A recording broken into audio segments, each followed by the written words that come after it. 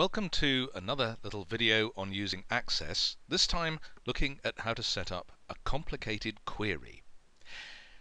I've got my little database of students who are pursuing some sort of course which has higher, intermediate and foundation tiers. What I'm interested in today is setting up a query which will find everybody doing the higher tier whose marks are less than half, less than 50%. in their coursework, because they probably need to do some APT. I've got my test data set here, and I've got at least one person doing higher tier with less than 50% and one person doing higher tier with more than 50%. Perhaps I ought to have somebody who's doing exactly 50%. That's what we call an edge condition or boundary, or the sort of data that's going to test to see whether or not my query is really going to work. So I'm just going to add an additional student.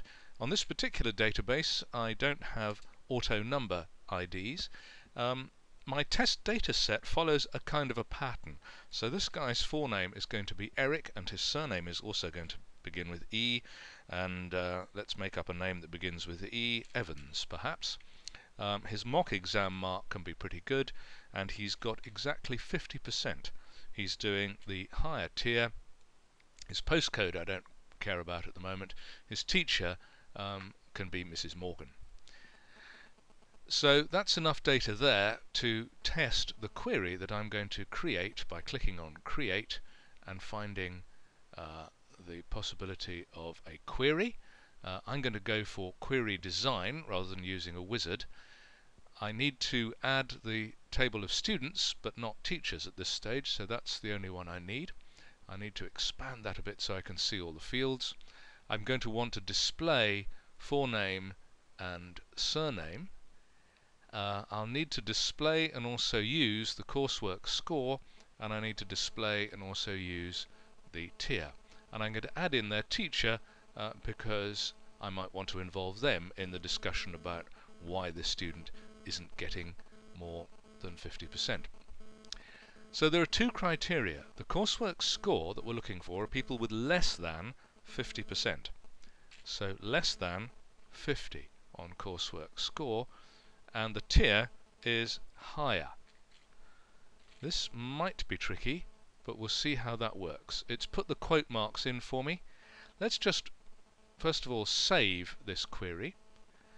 All my queries need to have QRY prefixes at the beginning so that I know that they're queries, and this is higher tier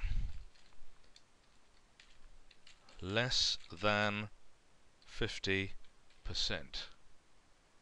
coursework, because there's also a tracking of their mock exam score, so we need to make that clear.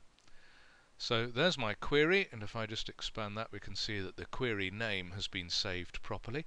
Let's run the query and see what happens. And it only shows up Alan Archer, which is exactly what it should do, because the chap with exactly 50% shouldn't appear. We might just change that to 49 just as a double check. If I was doing this as proper coursework, I would be recording all these tests and getting some evidence of that. We've changed that, updated it. Let's go back to this and rerun the query. So I'll go back into Design View and run it again. And this time they both crop up, including Eric Evans, 49, and Alan Archer, 35.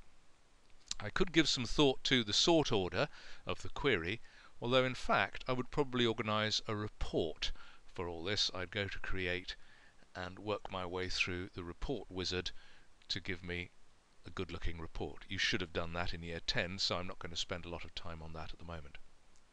So to sum up, we've got a query in our system which picks up people for whom two conditions apply.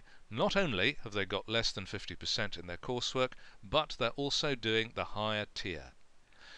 I've got a reason for doing that report, and that's an important part of documenting what I've done here. Why have I done it?